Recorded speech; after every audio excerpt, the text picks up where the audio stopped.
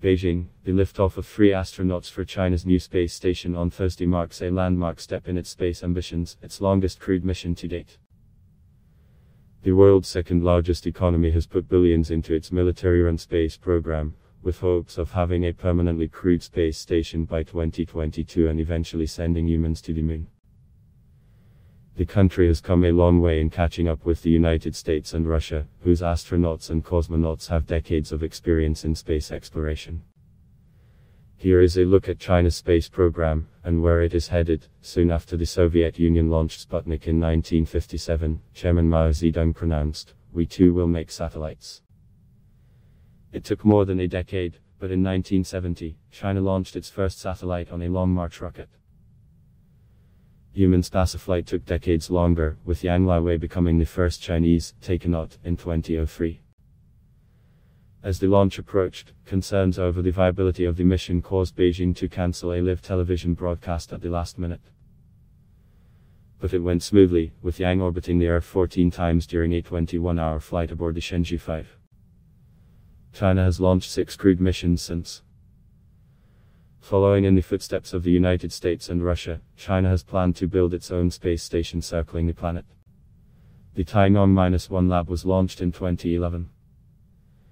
In 2013, the second Chinese woman in space, Wang Yaping, gave a video class from inside the space module to children across the world's most populous country.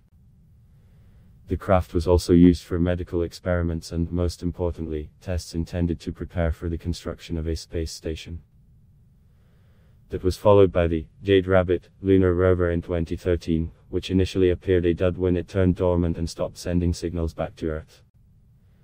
It made a dramatic recovery, however, ultimately surveying the moon's surface for 31 months, well beyond its expected lifespan. In 2016, China launched its second orbital lab, the Tiangong-2. Taikonauts who visited the station have run experiments on growing rice and other plants. Under President Xi Jinping, plans for China's space dream have been put into overdrive. China is looking to finally catch up with the United States and Russia after years of belatedly matching their milestones.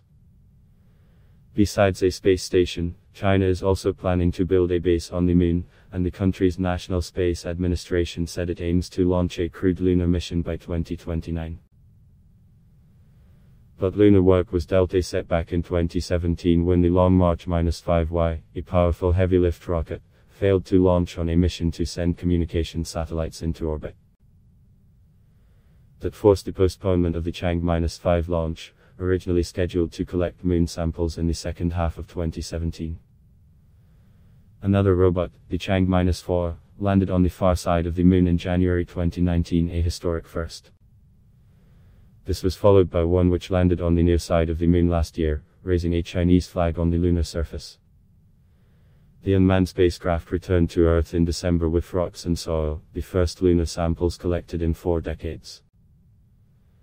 And in February 2021 the first images of Mars were sent back by the 5-ton Tianwen-1, which then landed a rover on the Martian surface in May that has since started to explore the surface of the red planet. The trio of astronauts will dock with the core Tianwen module of the Chinese space station, which was successfully placed in orbit on April 29.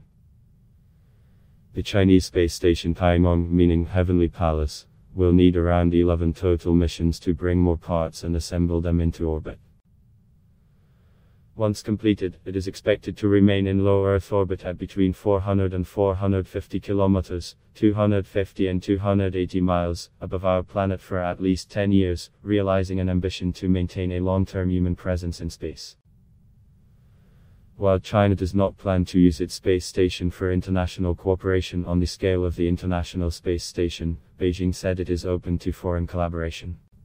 At Block Test Y.